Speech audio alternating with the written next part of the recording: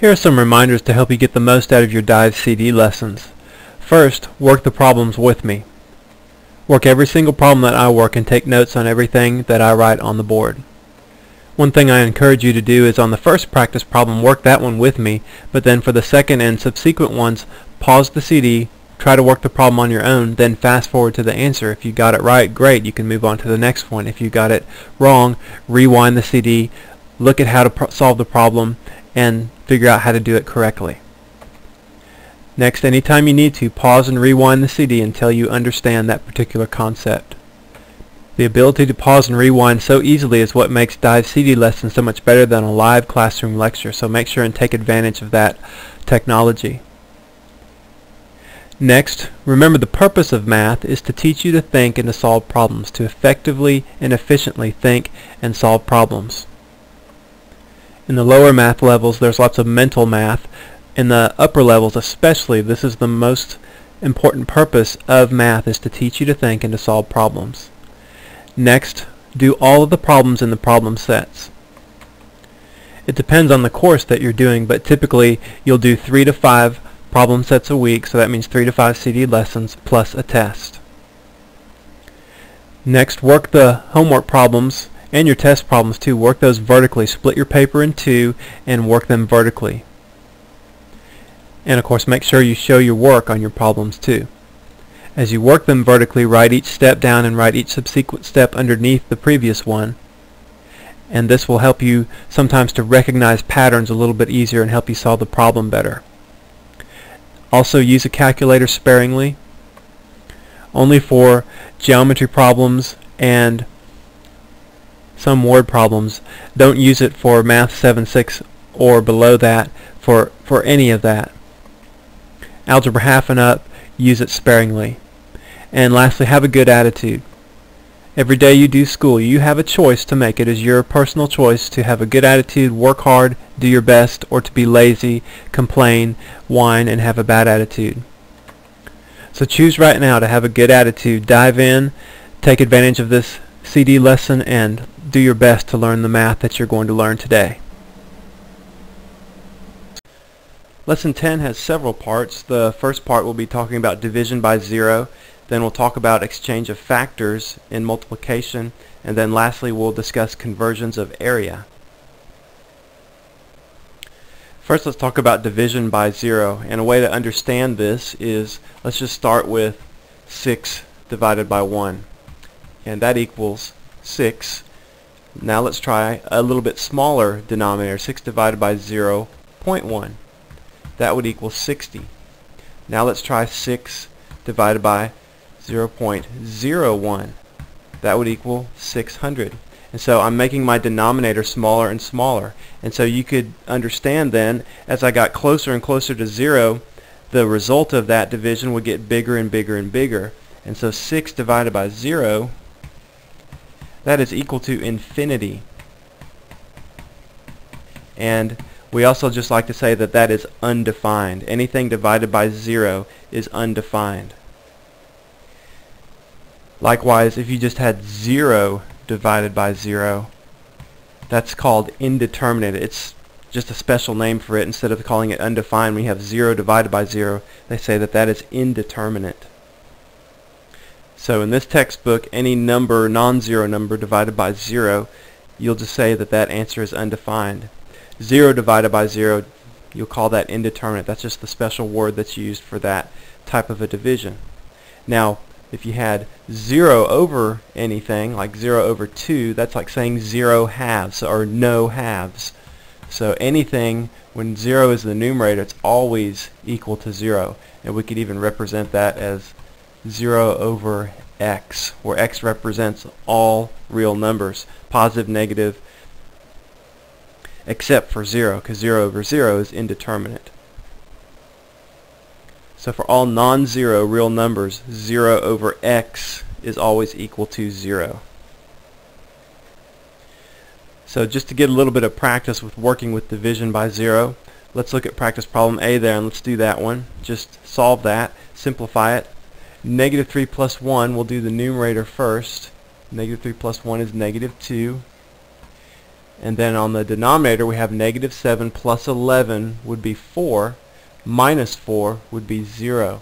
So we have negative 2 over 0, and so that, for our answer, we'll just say that that is undefined because it's a non-zero number divided by 0. So that's undefined. Let's do one more.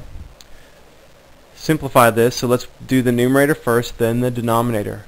And we have negative 4 times 0. Well, we know that any number times 0 is just 0.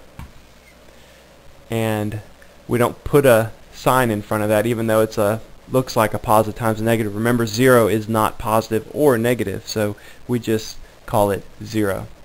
And then on the bottom we have 4 plus a negative 3, so that would give us positive 1, plus a negative 1, that would be 0. So we have 0 over 0, and so the answer there, we would say that that is indeterminate.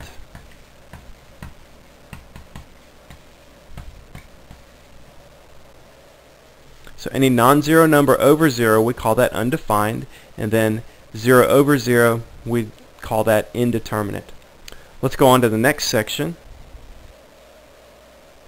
This section is about exchange of factors in multiplication, and basically what they want to explain here is the commutative property of multiplication and how that applies to signed numbers. And say, for example, you had 4 times a negative 3. The commutative property says that order doesn't matter in multiplication, and it's the same with signed numbers. That's all they want to explain here. So negative 3 times 4, that's the same thing as 4 times negative 3. So if you think about it in terms of the concept of opposites, you can say the 4 times the opposite of 3, that would be negative 12, or like on the bottom one you could say the opposite of 3 times 4, that would be negative 12 again. So let's do some practice problems. Look at practice problem C, and let's just multiply pairs of numbers. And just like we learned in lesson 9 about like signs yield positive results, unlike signs yield negative results. So we'll work in pairs here. Negative 2 times negative 5. Let's do that operation first, and that would give us a positive 10, and then bring the negative 3 back in there, and so now we have 10 times negative 3, that would be a negative 30. So the way I did this problem, I think that is helpful in eliminating errors, because I just wrote the problem out vertically, and I did this operation here that I just circled in red. That's that positive 10 right there, and then I just brought down the next factor that I hadn't worked with yet, the negative 3, and so I kind of keep everything in line there, and that helps keep it organized and helps me keep up with my signs. That's usually the most important thing on these problems. They're not really that hard. It's just you forget to keep up with signs, and then you miss them. You get positive 30 instead of negative 30. Let's do another one, and again just multiply in pairs. And so at the beginning there we see we have the opposite of 5, or negative times negative 5. Anytime you have a negative sign outside parentheses, you can think multiplication, because that's what that parentheses is indicating there. Negative times negative 5, so that would be a positive 5. And then we can go ahead and do the next pair, 2 times negative 4. That would be a negative 8. Okay, so now we can just do that multiplication, and that would be a negative 40. So the order that we do those doesn't matter. We could have done 2 times negative 4 first, but usually I just like to work left to right, multiplying in pairs as I go. Let's look at the next section on area conversions. In lesson 4 we talked about unit multipliers, and we talked about how important those are, especially in sciences and engineering, because you're always working with units and you may need to convert from one unit to another. Area conversions are a little more complicated than just a basic length conversion. You just have to remember, like in lesson 8 we learned that area has units of length squared, so it's like a length times another length. You're always multiplying two lengths together. So if you want to convert from one unit of length to another, you need two conversion factors or two unit multipliers.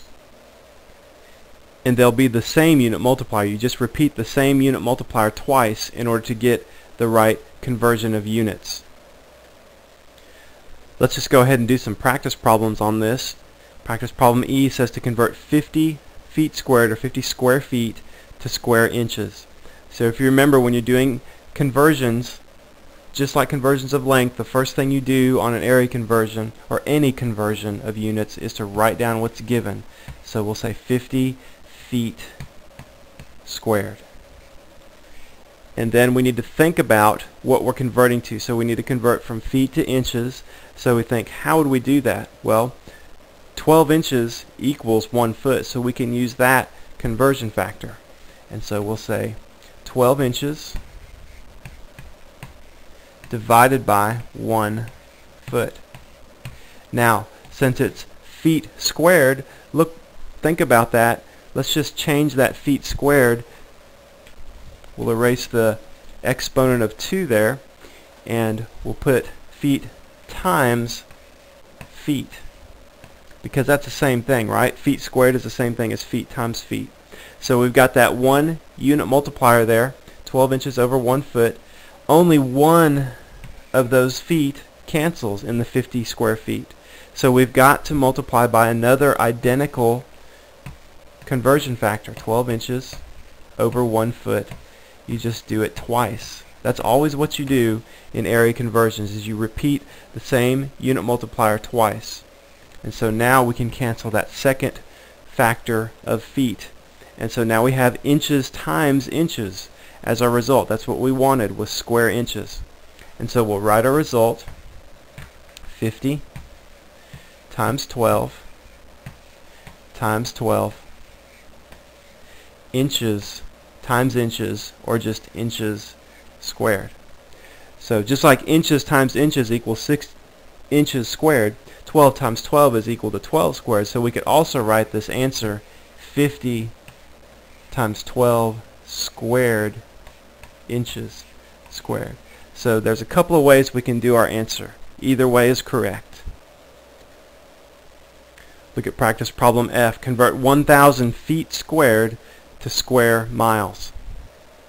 So like always on a conversion problem, we write down what's given first, 1,000 feet squared, and we can write that out feet times feet to help us remember to cancel all of our units.